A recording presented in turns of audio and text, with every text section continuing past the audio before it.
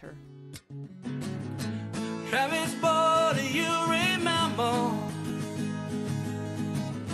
Travis, have you lost your mind? Travis, never lose direction. A popular stop any time of year is Gilligan's Drive-In, especially on Mondays during the cruise-ins and bike night on Wednesdays. Whether people stop in for their famous charbroiled burgers or their homemade ice cream, everyone seems to love Gilligan's. Gilligan's has been here since the 1950s.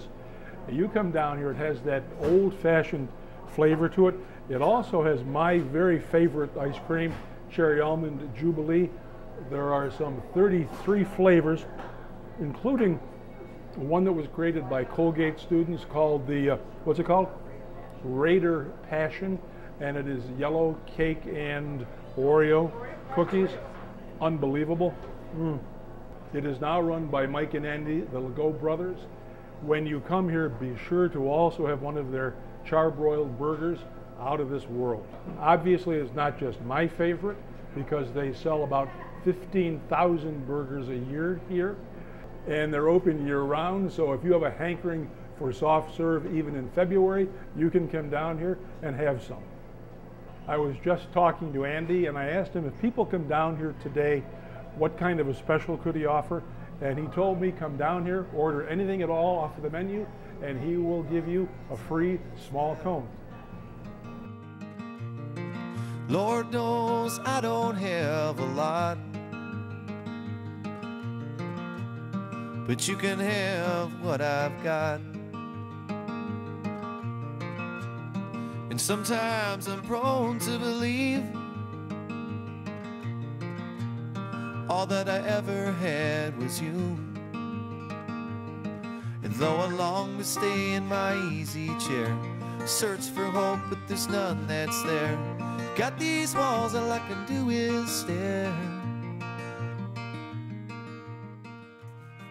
Log homes have always held a special place in American home building, from the early pioneers to today's modern homes. Lock & Log's log homes began in Sherburne almost 35 years ago, bringing the log home living experience to families all over the country and the world.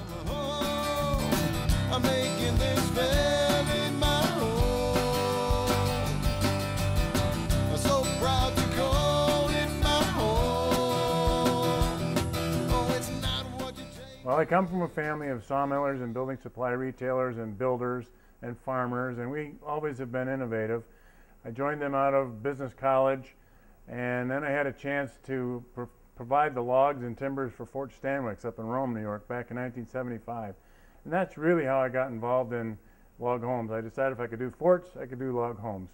So we've been doing them ever since, and we have log homes on 4 continents and 42 of the U.S. states, and we're one of the leading innovators in the United States or the world, for that matter, in log home manufacturing. Design-wise, you name it, we can do it. I mean, the log is a basic building block if you think about it, Sherry, and we have done big, beautiful homes like this. We've done small, innovative things. We've done commercial buildings. We have 3 dormitory buildings and a fresh air camp in England, which I'm very proud of. We have 4 or 5 fish camps on the coast of Africa that are very unique houses. So. And we have flower shops and so on and so forth. But mostly people come to us and with their dreams on paper. Maybe it came out of a magazine, maybe they adapted one of our plans. But we built our business around being able to look at each customer as a unique individual and build the house that they wanted. There are 2 kinds of people I divide population into, those that have a log home and those that want one. Log homes are very attractive. They're unique, and if they're built well, they're very efficient. Certainly, they aren't all built well, but most of ours, if they're properly done, hold up very well, heat very well, maintain very well, and resell very well. But mostly, I think it's the uniqueness that attracts our customers more than anything. It's a feeling that they're buying. It's not. I mean, the house doesn't move. It doesn't mow your lawn for you. It doesn't cook your food. It's there, and it looks good, keeps you warm, keeps the rain off you, but it's really, that's no different than a tent, and if you think about it. But this is a unique product that just about everybody loves when they come in. I mean, the way we do it with the gracious logs overhead, it's really a cathedral look is one of our most popular features.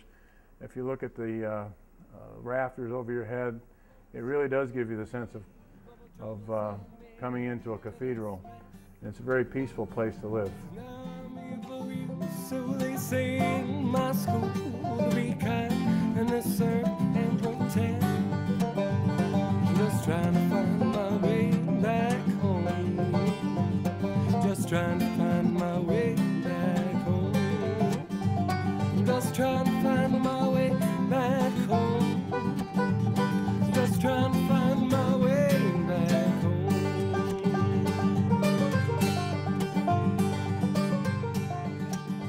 We head into the hills to the peaceful Quarry Brook Farms, where farmer Adam cares for the animals and the land that once belonged to his grandfather. His goal is to grow nutrient-dense, pure food for his neighbors, while enriching and sustaining the agro-ecosystem. Well, I've been farming full-time since 2007, and we have always had animals that we raised here for ourselves.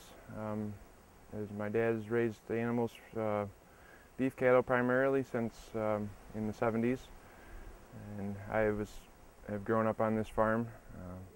We raise certified naturally grown, 100% grass-fed beef and lamb, and certified naturally grown pasture-raised pork, chicken, eggs, and produce.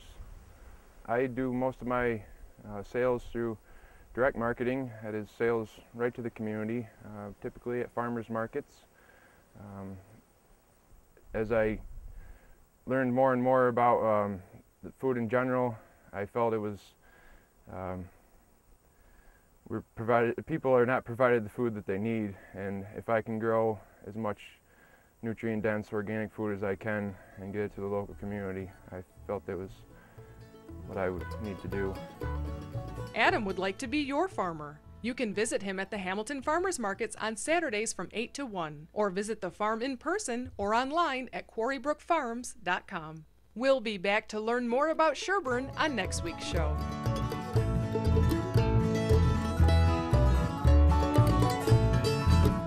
Traveling round